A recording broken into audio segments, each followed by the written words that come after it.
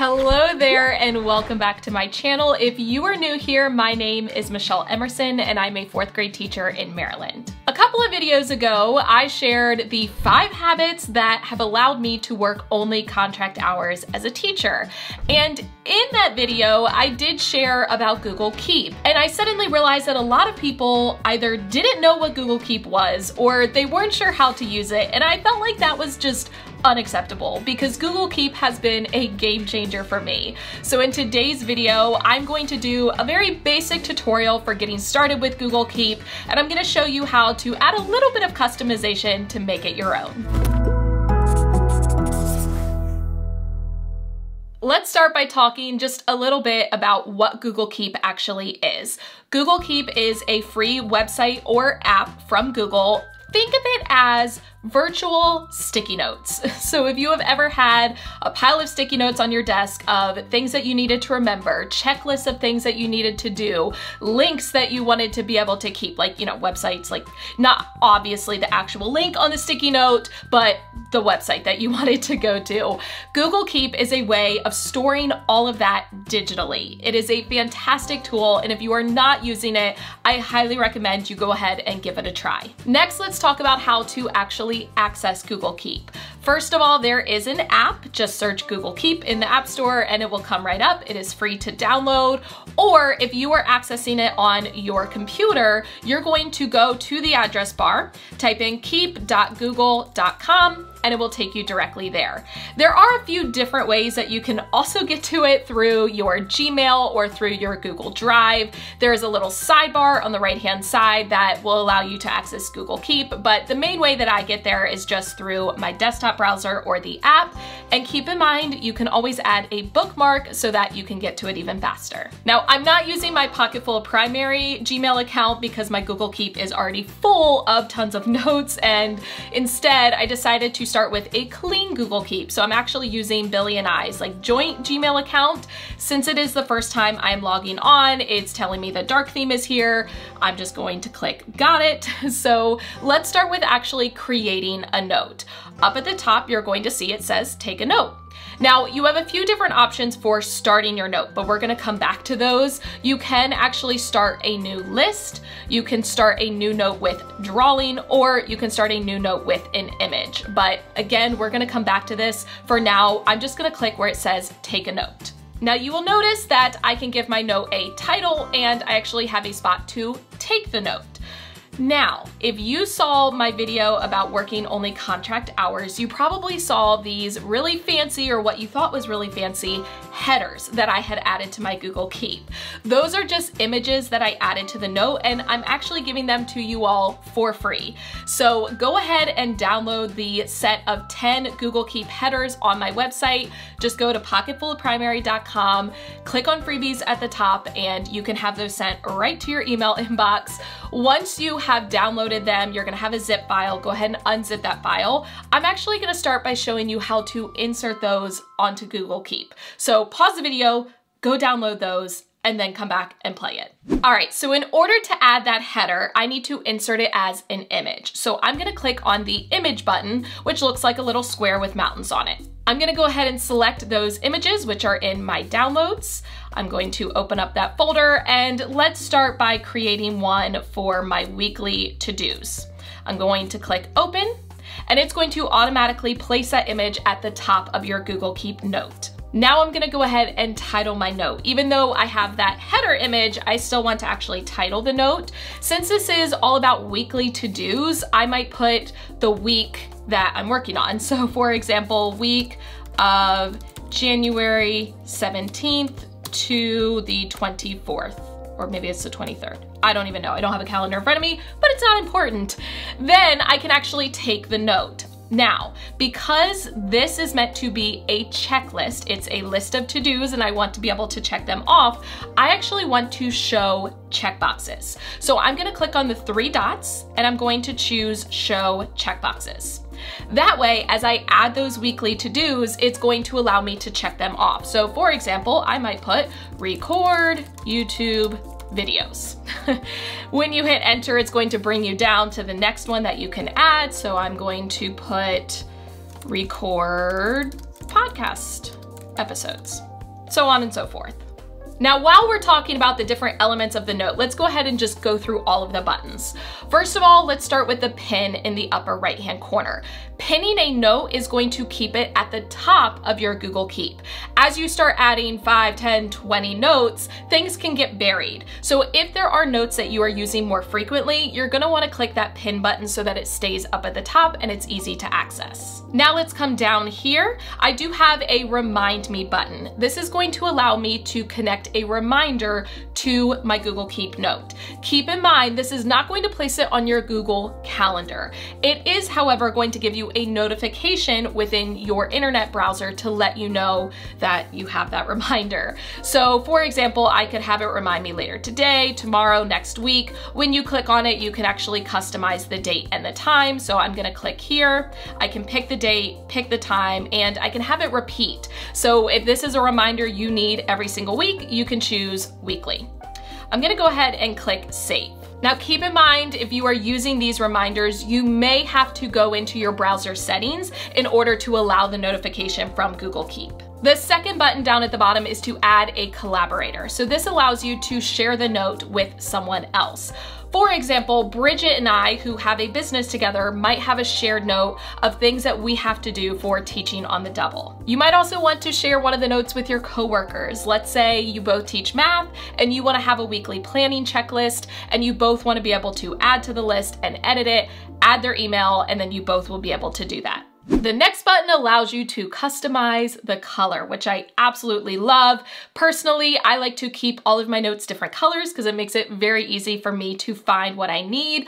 But you could also use it to color code different areas of your life. You could have work be one color. You could have family things be another color. You could have personal things be another color. Now those free Google Keep headers that I created for you all are black and white, so that way it won't interfere with the color that you choose for the note. We already went through the next button, but it does allow you to add an image. Now just to show you, you can add more than one image to a note. I'm just gonna show you, for example, if I add another header, what happens. I'm gonna go ahead and click the Add Image button, and let's choose afternoon and click open. It's going to put them side by side up at the top. So you can add multiple images, but it is gonna slightly change the layout of your headers. If you want to remove an image, just hover over it, click the little trash can. Oh, hold on, I unpinned it. You gotta find it, it's hiding back there. There you go. And you can actually delete that image. The next button down at the bottom is to archive the note.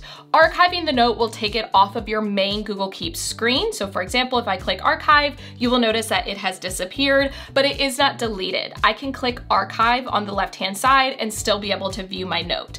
This is helpful if you need certain notes for a certain time of the year and then they're no longer relevant.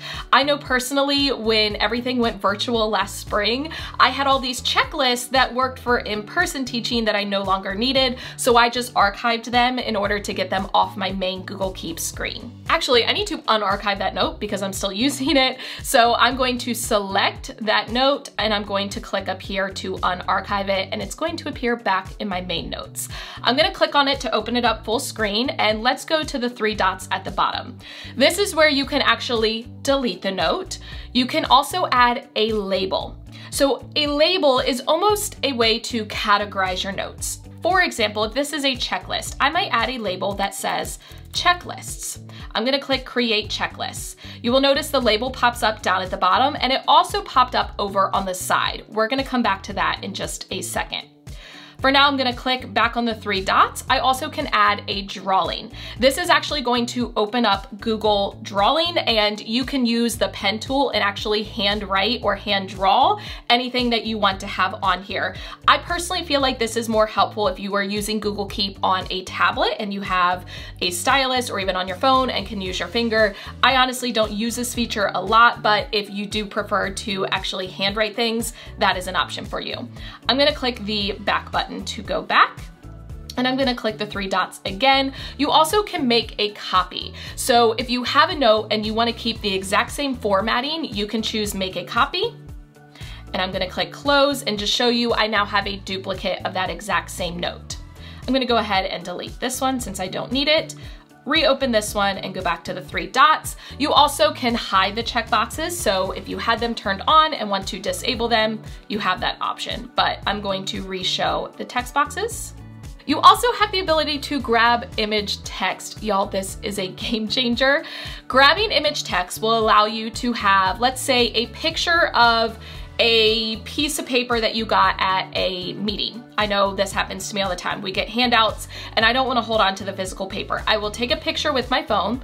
I will add that image to the Google Keep by clicking add image and it will add it in. Then I can click grab image text and it will actually take all of the words that were on that page and it will type them out for me. So this is a really easy way to hold on to articles or information that you need. Take a picture, add it in, and then grab the image text. The last option is actually to copy to Google Docs. So you can take your note and basically push it into Google Docs. Again, I don't use this feature very often, but it is there for you. So that's the basics in terms of actually creating the note. I'm gonna go ahead and click close. You will notice that the note gets a little bit smaller, and if I want to view the whole note, I can just click on it to open it up full screen. Now let's go back to what I had mentioned at the beginning. You actually can create a new list. You can create a new note from an image or a new note from a drawing. So those are those features that I already showed you. If you want to have those checkboxes, you can go ahead and click new list and it will start the list with the checkboxes. You also can start a new note with a drawing. So again, if you want to actually handwrite something or use that drawing tool, you can. And you have the option to create a new note with an image. So again, if you take a picture at a PD meeting, you can easily create the note with just that image. Now let's go through the buttons on the left-hand side. So notes is the main section where all of your notes are housed. If you have set a reminder on a note, such as this reminder at 8 a.m. or no, I think it was 8 p.m. Yeah, every month on the same day. If I click under reminders, any notes that have reminders will appear there. You also will have your labels. So I labeled this note with the word checklist. If I create a new note and it's also a checklist, I can assign it that label and it will appear here. So if I want to view all of my checklists at one time, I have that option. Just to model that for you, I'm gonna go back to notes and I'm gonna create a note from an image. And this time, let's do my power list header. So a power list is a list of just 3 things that I want to get done for the day. So I would put the date here. So let's just say Sunday, January 17th. I can go ahead and show the checkboxes, and let's say on my power list today was to answer emails, upload footage from videos, and let's say attend meeting. So I have my power list. I always like to make it red because it really gets my attention. And it is a note that I pinned. So I'm gonna go ahead and click the pin button, click close. You will notice now I have that pin section. I actually ended up unpinning the other one. So it is down underneath and then my pinned one is at the top. But if I pin this bottom note, it will appear up there as well. I also can click and drag to reorder them. So I like to keep my power list first. If I add a new note and it moves out of the way, I can just easily move it back. I'm gonna go ahead and add the label of checklists. And now when I go under checklists, I will see them both there. You also can click edit label, so you can create all of your labels at one time, or you can create them as you begin creating those notes in Google Keep. I already showed you the archive section where any archive notes will go, along with the trash. So your notes will only remain in the trash for 7 days. So if you accidentally delete something, you can go to the trash and take it back out. You also have the ability to hide or show this main menu by clicking the little hamburger icon. It's the main menu icon up in the top left. You also can search your notes. And what I love is it will actually search any text that you have in the images. So for example, that header that says power list is an image. It's not actual text. But if I type in power, it will pull that up. So if you add images into Google Keep from a PD, from a meeting, and you're like, ooh, I don't remember what that document is called, but I know it had something to do with growth mindset. You can type in growth mindset and it will pull it up for you. You also have a refresh button up at the top. So let's say I add a note from my phone and I want to view it on my computer. I can click refresh and it will pop up. I can view my notes in a list view where they will be one on top of the other. It makes them a little bit bigger, or in a grid view. Personally, personally, I like the grid view, but it's totally personal preference. You also have your settings. So you can enable that dark theme. You can go into your settings and choose whether you want new notes to go to the bottom or to the top. You can choose your reminder defaults. You can customize it in order to fit your preferences. Now that is the basic tutorial for how to actually use Google Keep.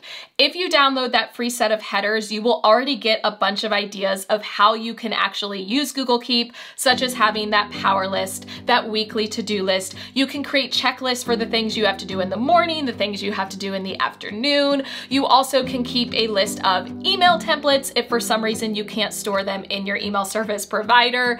You also can create a list of links, like if you have important websites or maybe just a website that you need for this one meeting and you don't want to bookmark it, you can save it right in Google Keep. I actually have a video from about a year ago. It's called My Top Productivity Secret. Spoiler alert, that top productivity secret is Google Keep, where I show myself actually making some of these checklists. So I will link that video for you down in the description box if you want to go and check it out for some more ideas. But again, make sure you get those free Google Keep headers because that will be a fantastic start for you. Head over to pocketfulprimary.com/freebies or just click freebies at the top and you can have them sent directly to your email inbox. I really hope this video was helpful for you. If it was, please give it a thumbs up, share it out with your teacher friends, spread the organizational digital love.